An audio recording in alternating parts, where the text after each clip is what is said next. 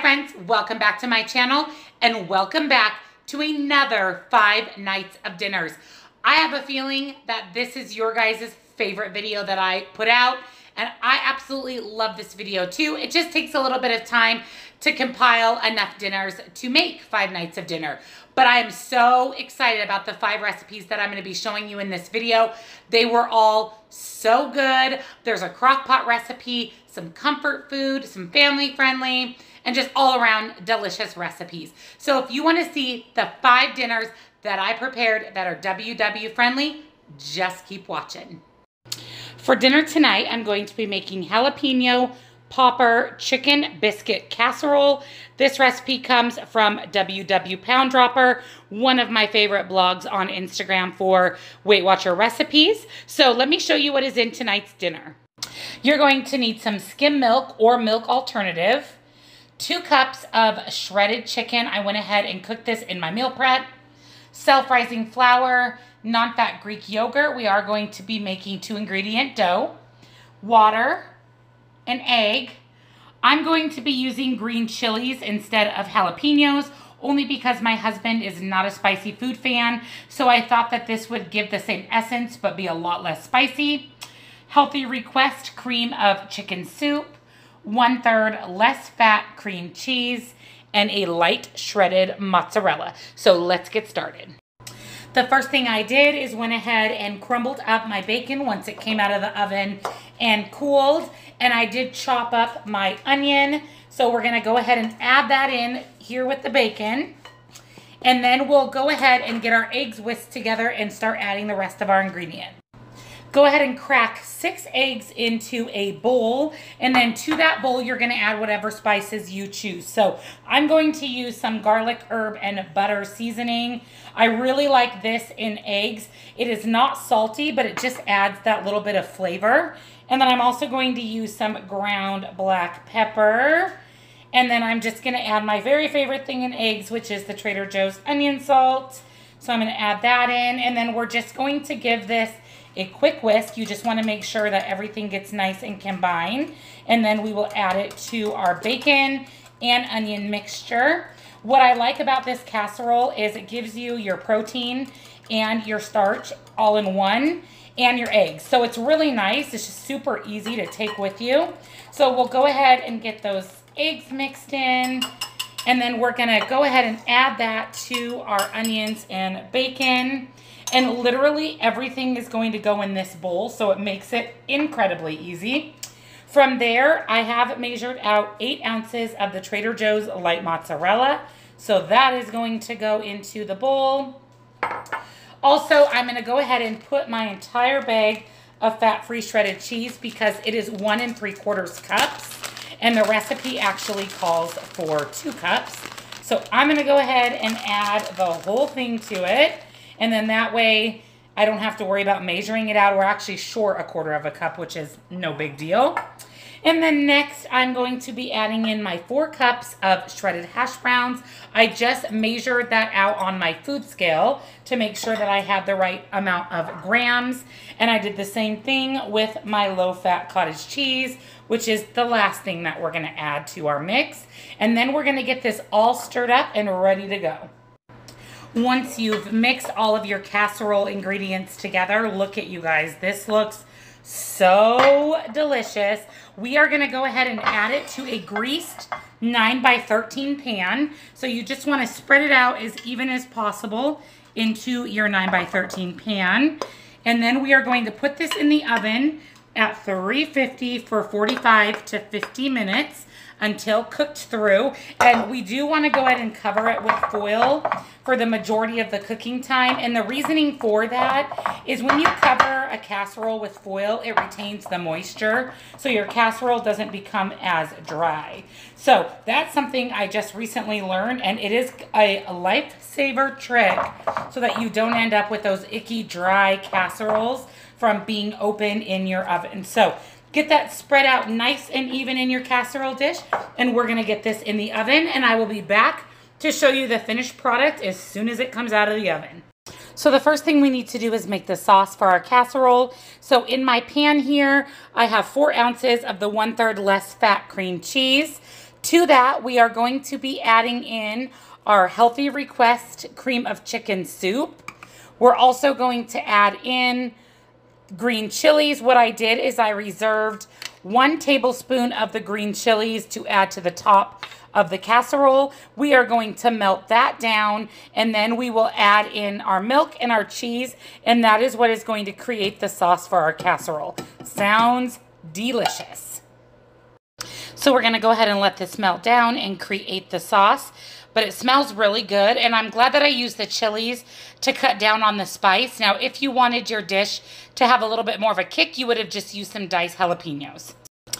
Once your soup, cream cheese, and chili or jalapeno mixture is cooked down, we are going to add in 1 ounce of our light shredded cheese, and we're going to stir that until that is also melted down and combined with the rest of our sauce before we add in our shredded chicken. Once your cheese has melted, we are going to add in 1/2 cup of skim milk. Give that a good stir, and then we're going to add in our shredded chicken. You can also use diced chicken or whatever kind of chicken, canned even if you wanted, but I usually just meal prep my chicken on meal prep day, and then it's ready for whatever recipes I may need it for during the week. So we're going to go ahead and add in our 2 cups of cooked shredded chicken. Give that a nice good stir. Once this is fully combined, we are going to remove it from the heat and set it aside and make our dough for the bubble up portion of our casserole. I did decide just to add a little bit of salt and pepper. I'm going to stir this up, set this aside, and we are on to making our dough.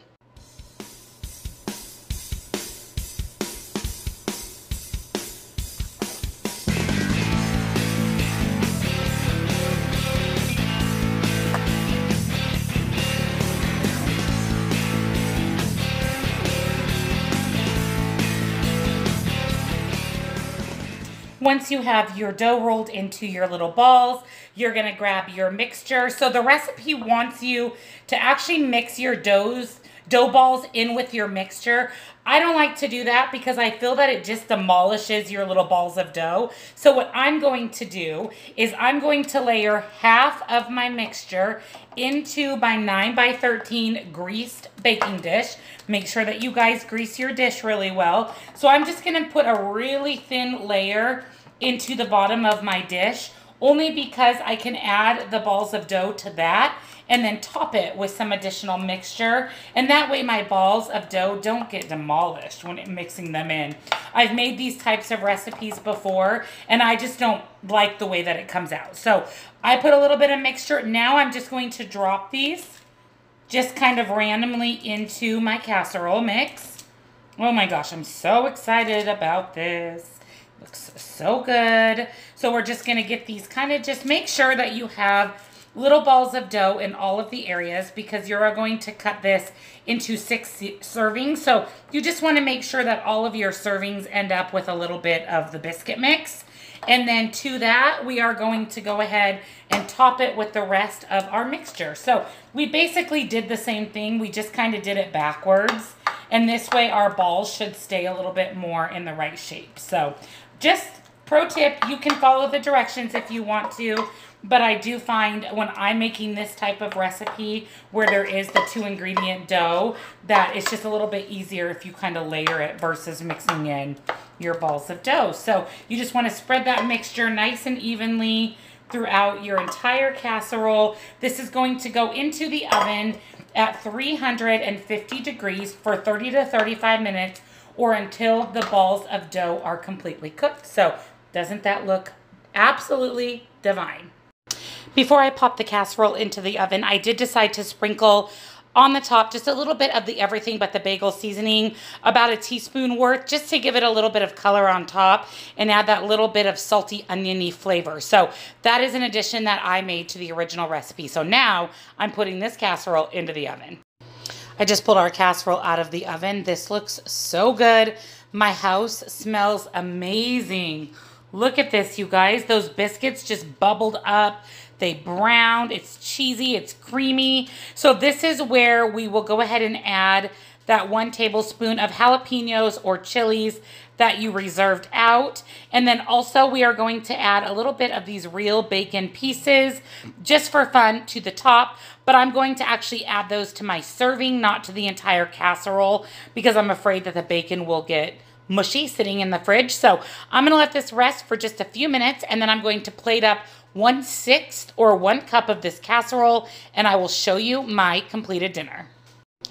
And here is my plated up dinner. You guys, this looks amazing. This entire plate of food, this is a full-size dinner plate, so that is a lot of food, is only 6 Smart Points. I did not add enough bacon to equivalent to a Smart Point, so this entire meal is 6 Smart Points. Look at how creamy this looks. I am so excited for this dinner. I hope that you enjoyed tonight's dinner.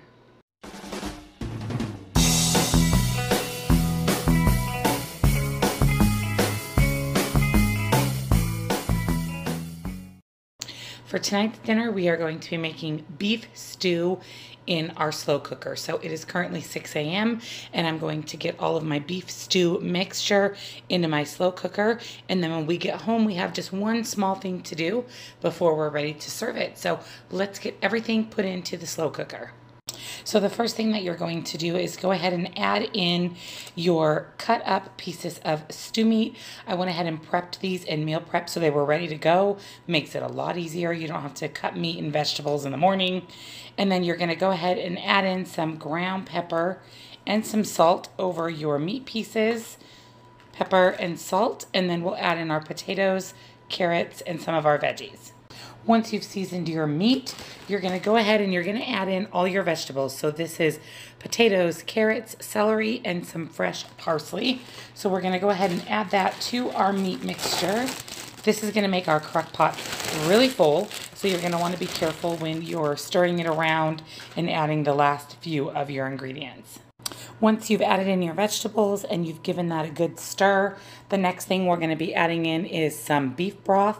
You want about 3 cups of beef broth into your stew mixture. Remember, stew is a thicker soup, so we don't want to overdo the beef broth that we're adding. You can also use stick chicken if you would rather than beef broth, but make sure that you get that nice and kind of drizzled over all of the meat and veggies in your crock pot.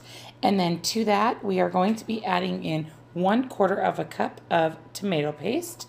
So I'm just going to kind of drizzle that over the top, and then I'll give my mix another good stir here. So 1/4 cup of tomato paste. Then we're going to add in 1 tablespoon of Worcestershire sauce.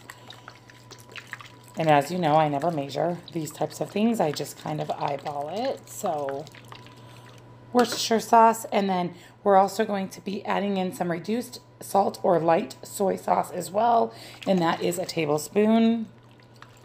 Give that a good mix. Now, the recipe does call for you to use regular onion that you would just dice yourself. I decided not to do that just because I prefer the onion pieces a little bit smaller. So I'm going to actually just go ahead and add some minced onion that is equivalent to about chopping up an onion. And then lastly, we are going to be adding some spices. So it calls for rosemary and thyme. I'm going to go ahead and use Italian seasoning because both of those spices are in there, and I do not have any rosemary. Apparently didn't plan that well for this. I thought that I did. And then lastly, you're just going to add another dose of pepper and another dose of salt. And get that all nice and stirred up, and then we're ready to get it cooking.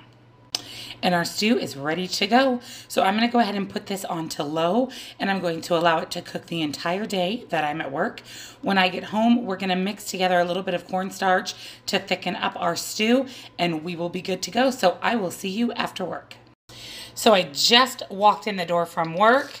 Look at my stew. It is looking amazing. I did have my husband stir it a couple of times today. So there are just a couple of steps left to complete our stew. So the next thing that we're going to do is what I have here mixed is 1.5 tablespoons of cornstarch with 1.5 tablespoons of water. And that is just going to help thicken up the base of our stew. And then we're also going to add in 1.5 cups or 1 entire small bag of frozen peas. And we're gonna let this cook for just a couple more minutes, just until the peas have cooked through and the broth is thickened up a little bit. So I'll be back when the stew is complete. So here is the completed stew. It turned out really well. The cornstarch really thickened it up and the meat just falls apart. So those peas and carrots add a nice flavor as well. So this cup of stew right here, I will insert a picture at the end with the smart points, but it's really, really good.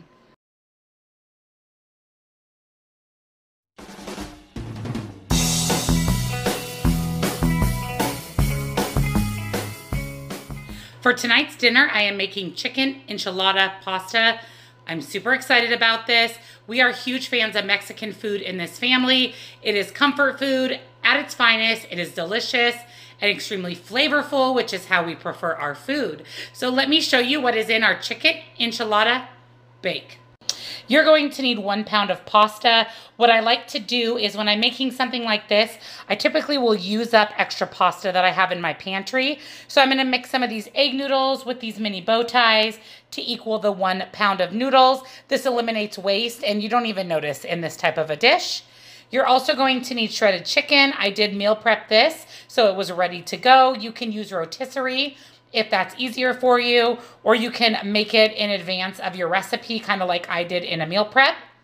I'm going to use a mixture of both fat-free cheddar and fat-free mozzarella cheese, green onion, chili powder, water, can of corn, fire-roasted diced tomatoes, black beans, and red enchilada sauce. So let's get started on our dinner.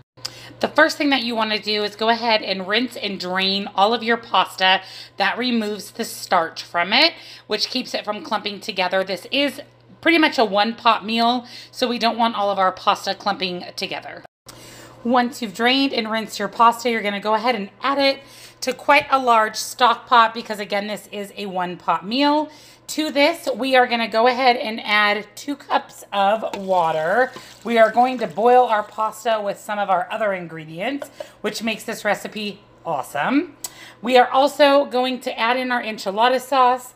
The recipe calls for 10 ounces. This is a 19-ounce can. I'm going to add the entire thing only because I feel like these dishes are often on the dry side. So I like to go ahead and add the additional little bit of enchilada sauce. So it's about double the amount of enchilada sauce that the recipe calls for. And we are also going to add our Hunt's fire roasted diced tomatoes to our pot. And then lastly, we are just going to add in our chili powder. We're going to let this come to a boil, and then we are going to continue adding our ingredients. That way, this pasta will have the opportunity to cook through in the tomato sauce, the enchilada sauce, all that good stuff. Oh, and I almost forgot. We're going to add in our green onions. I almost forgot to add those. Now we're ready to let this come to a boil and start the cooking process. Once your pasta is cooked almost all the way through, ooh, we're nice and steamy, just a little bit al dente, we are going to add in our drained and rinsed black beans and corn. Make sure you drain and rinse both of those items. And then we are also going to go ahead and add in our shredded chicken. And we're going to let this cook down for just a few minutes longer. We want to make sure those flavors get melted and the pasta finishes cooking through. Look at how amazing this is looking. I'm going to let it cook for just a few more minutes before we add in our cheese, and then we'll get it plated up and I'll show you the completed dinner. After tasting the pasta, I did decide to go ahead and add in a packet of taco seasoning, and I did that just because there wasn't a whole lot of flavor. Yeah, there wasn't a lot of flavor, so I decided to go ahead and add in that taco seasoning. That'll give it that like authentic Mexican flavor, and I'm just going to put in just a tad more water as well, just to get that nice and mixed into the pasta.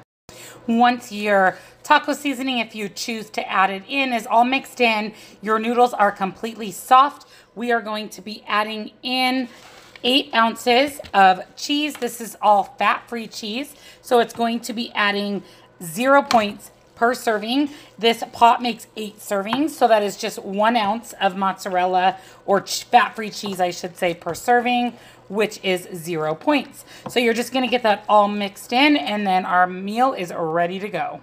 So here is the completed dinner. So this is 1/8 of the pasta, and I have added just a little bit of non-fat Greek yogurt for 0 smart points and sprinkled a little bit of the leftover green onions on top. This is a full-size dinner plate, so this is a lot of food for only 7 smart points.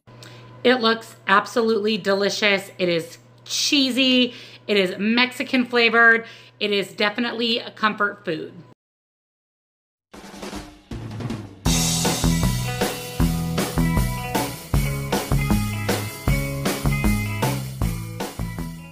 For tonight's dinner, I'm going to be making patty melts. This is one of my all-time favorite foods, but they are incredibly high in points. Not only do you have a lot of butter, you have hamburger, you have cheese, you have sourdough bread. Yes, it is a lot of points, so I took a recipe, put a WW spin on it, and made it WW friendly. So let me show you what is in our patty melts. You're going to need some salt and pepper. To make the sauce, it's a secret sauce. You're going to be using Dijon mustard, Worcestershire sauce, mayo, and barbecue sauce. The recipe also calls for hot sauce. I am omitting that just because we don't like anything really spicy. We're going to substitute regular butter for I can't believe it's not butter spray.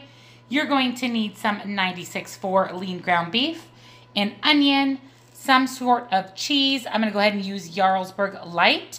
And then I'm going to do Sara Lee bread as my bread of my patty melt. And then we're just going to pair our sandwiches with some Brussels sprouts. So let's get started. So the first thing that we need to do is go ahead and get your ground beef into a bowl. Grab a piece of parchment paper or something for you to put your hamburger patties on. We're going to go ahead and add in our Worcestershire sauce. It does call for about 2 teaspoons, so I am just going to wing that to get about 2 teaspoons of the Worcestershire. And then we are also going to season it with, oops, turn that guy around for you. There we go. With some salt and pepper. So go ahead and add that to your hamburger. And some pepper. And then we're going to dig in with our hands and we're going to make these into hamburger patties. So ground beef is 16 ounces raw, but once it cooks down, it's anywhere from like 10 to 12 ounces. So I'm going to make my hamburger here into 4 patties. So that would make them raw about 4 ounces each, or cooked about 3 ounces each. So I'll be counting my points according to that.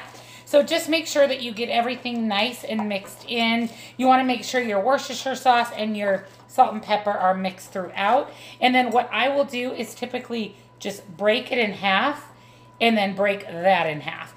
And just try to get as close as you can to equal size of patties. So we're just going to flatten these out. I want mine fairly thin because it is going to cook down and I want it to cover my entire slice of bread. That is one of the best things about a patty melt, is every bite has a hamburger in it. So I'm going to go ahead and put that here on my sheet, and I'm just going to repeat that until all 4 of my hamburger patties are formed, and then we're going to get started with the cooking. So yummy. So the first thing we're going to do is add some nonstick cooking spray to a rather large skillet, because you want the skillet to be big enough to cook all of your patties. And then I did slice up 1 sweet onion. So we're going to go ahead and add our onion slices to our pan. We're going to get these cooked down until they are nice and caramelized. We'll set those aside and then we'll throw our burgers into the same pan. For the secret sauce, we are just going to simply add 1 tablespoon of G.H. Hughes or any other type of barbecue sauce, 1/4 cup of mayo, and 1/4 cup of Dijon mustard. We're just going to give this a nice stir until fully combined, and that is the sauce for our patty melts. And here is the completed sauce. It looks super good. It smells amazing. And remember, I did omit the hot sauce, so you can always add that as well if you make the sauce. Once you have your onions nice and browned, you're just going to go ahead and set those aside. You're gonna keep your pan nice and warm. We're gonna add in our hamburger patties. Again, cooking them or making them a little bit thinner will definitely help with the cooking process. You can go ahead and season these with some additional salt and pepper if you would like. We're gonna allow these to thoroughly cook through before we top them with our cheese, and then we'll be ready to add our bread to the pan to get nice and crispy as well. So what's great about this is it's a one-pan meal. Once your hamburger patties are cooked through, we're gonna go ahead and add on our slice of Jarlsberg cheese. I love this cheese. It is only 1 smart point a slice. That is amazing. So we're gonna go ahead and add that on to all of our hamburger patties. And I'm going to remove them from the heat when the cheese starts to melt. We'll clean out our pan and we'll get our bread nice and toasted. Once you've removed your hamburgers, just go ahead and set those aside, and we're gonna get ready to get our bread going. So you're gonna drop your bread in your pan. You're gonna go ahead and add butter or whatever it is that you're gonna put on it. So I'm just gonna use some, I can't believe it's not butter spray. And we're just gonna add both our slices to our pan until they become nice and toasty and crispy. And then we'll add our hamburger and our onions, and I will show you what the patty melt looks like, and then we will top it with our secret sauce. So super easy to make a patty melt that's WW friendly. Once your bread begins to crisp up, you're gonna go ahead and add your hamburger patty back to your bread. And we're also gonna go ahead and add some of our nice, delicious grilled onions to the top of our patty melt, and just continue to let your bread cook down, and then we will be ready to eat our dinner. Once your bread gets nice and toasted, you're gonna go ahead and remove the top. Look at how friggin' delicious that looks. And then you're gonna go ahead and top it with a little bit of your secret sauce. I am not going to put very much on mine because I don't wanna have to count the smart points. We'll spread that out and get the sandwich back together. I'll show you what my completed dinner looks like with my veggies. So here's my completed dinner. Look at this patty melt. Oh my gosh, look at that hamburger, those onions, that cheese, and then I just paired it with my Brussels sprouts that I just cooked in the microwave with a little spray butter, salt, and pepper. So this entire dinner, this patty melt, you guys, 5 smart points. So that makes my dinner a total of 5 smart points. OMG.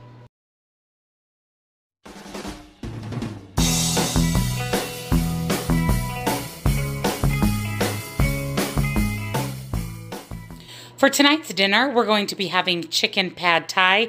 This is one dish that is typically incredibly high in smart points.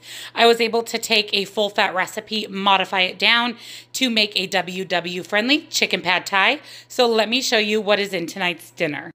You're going to need some minced garlic, some brown sugar substitute, rice vinegar, soy sauce, eggs, minced onion or green onion, whatever you prefer, matchstick carrots.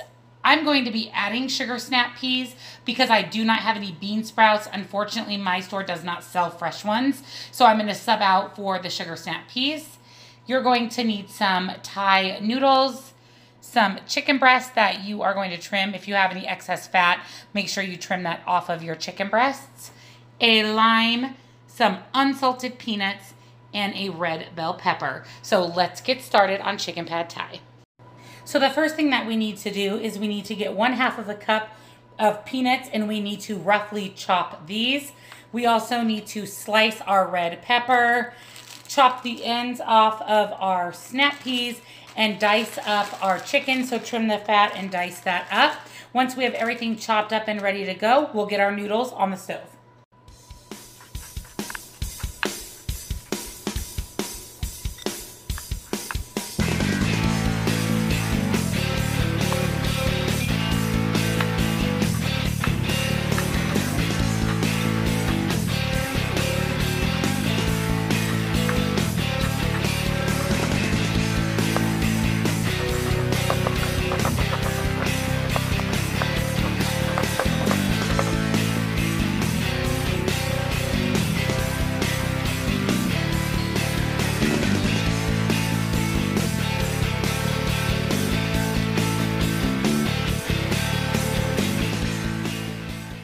While our water is coming to a boil for our noodles, we're gonna go ahead and make some sauce. So I have 1/4 cup of brown sugar substitute. What I'm using is Truvia. To the Truvia, we're going to be adding 1/4 cup of soy sauce. We are also going to be adding 2 tablespoons of rice vinegar. And then we're gonna go ahead and add the juice of our lime, which is about 1 tablespoon. And then you're gonna give this a nice mix with our whisk. The recipe also calls to add fish sauce. I do not have any, and I didn't wanna buy fish sauce just for this one recipe, because honestly, I don't know that I would use it again. So we're gonna go ahead and whisk this together and set this aside. Next, we're gonna go ahead and coat our pan with some nonstick cooking spray, add in our chicken, and we're gonna let this cook until it is almost all the way cooked through. And then we are going to put 10 ounces of our pad thai noodles into our boiling water and let those cook 2 to 3 minutes, drain them, and then set them aside.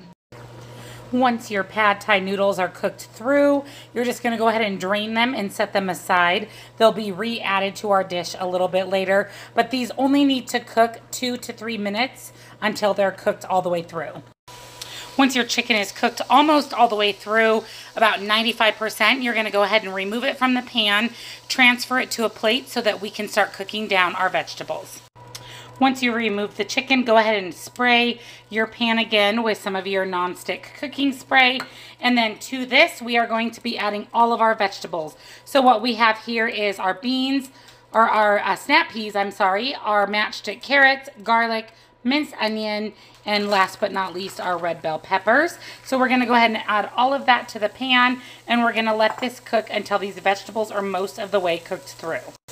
Once your vegetables are cooked almost all the way through, it's time to add some eggs. So we're just going to move our vegetables off to the side, and then we're going to crack our eggs right in the middle of our vegetables.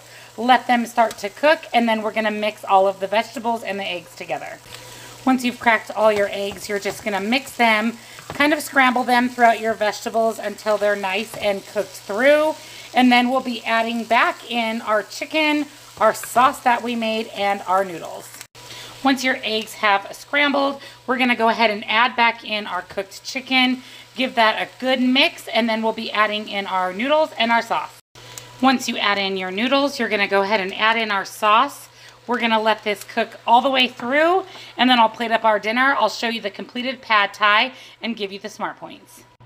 All right, so here is the completed dinner. So this is going to be 1/5 of the pad thai. That gives you 2 ounces of noodles per serving. So the only thing you have to count points for are the noodles and also the peanuts that you put on top, which is about 1 tablespoon. So this is a lot of food for the smart points. It looks absolutely delicious. I cannot wait to have it.